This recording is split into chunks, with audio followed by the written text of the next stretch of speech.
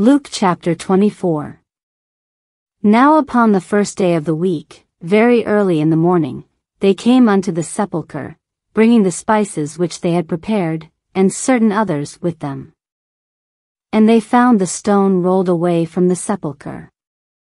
And they entered in, and found not the body of the Lord Jesus. And it came to pass, as they were much perplexed thereabout, behold, 2 men stood by them in shining garments. And as they were afraid, and bowed down their faces to the earth, they said unto them, Why seek ye the living among the dead? He is not here, but is risen. Remember how he spake unto you when he was yet in Galilee, saying, The Son of Man must be delivered into the hands of sinful men, and be crucified, and the 3rd day rise again. And they remembered his words, and returned from the sepulchre, and told all these things unto the 11, and to all the rest. It was Mary Magdalene, and Joanna, and Mary the mother of James, and other women that were with them, which told these things unto the apostles. And their words seemed to them as idle tales, and they believed them not.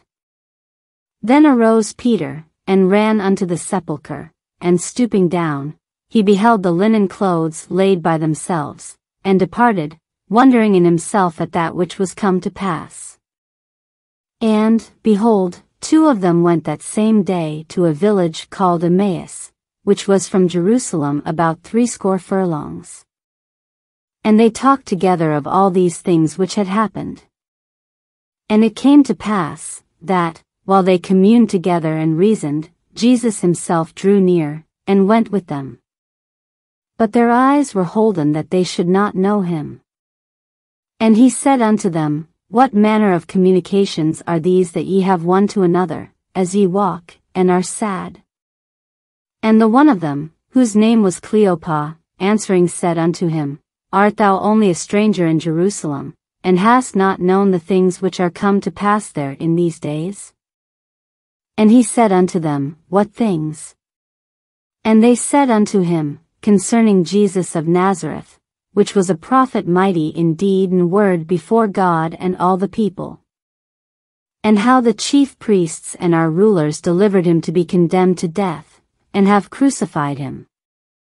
But we trusted that it had been he which should have redeemed Israel, and beside all this, today is the 3rd day since these things were done. Yea, and certain women also of our company made us astonished, which were early at the sepulchre. And when they found not his body, they came, saying, that they had also seen a vision of angels, which said that he was alive.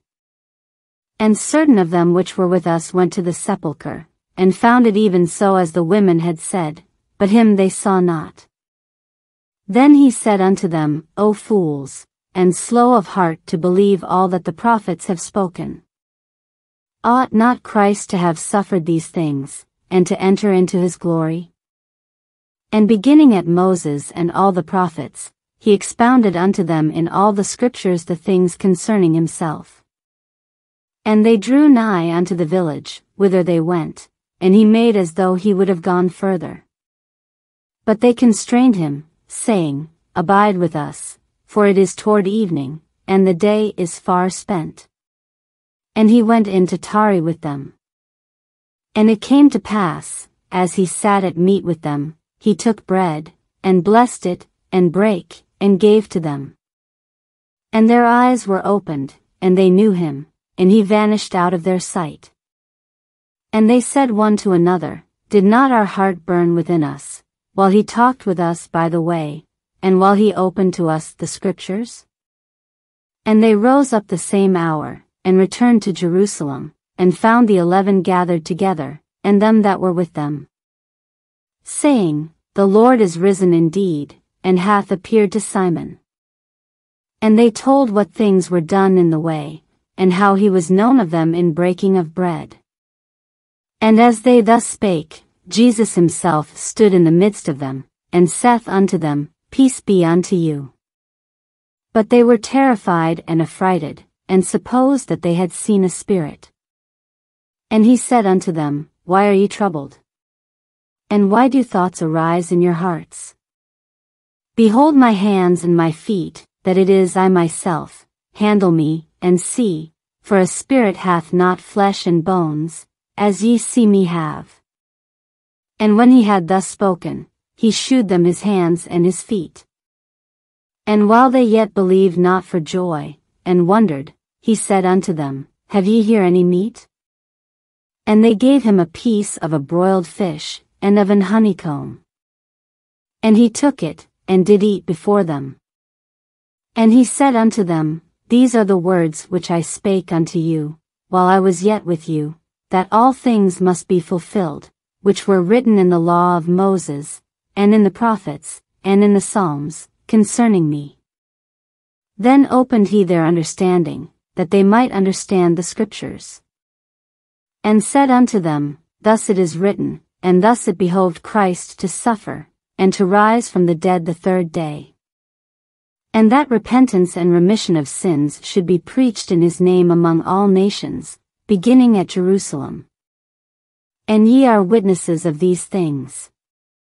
And, behold, I send the promise of my Father upon you, but tarry ye in the city of Jerusalem, until ye be endued with power from on high. And he led them out as far as to Bethany, and he lifted up his hands, and blessed them. And it came to pass, while he blessed them, he was parted from them, and carried up into heaven. And they worshipped him, and returned to Jerusalem with great joy. And were continually in the temple, praising and blessing God. Amen.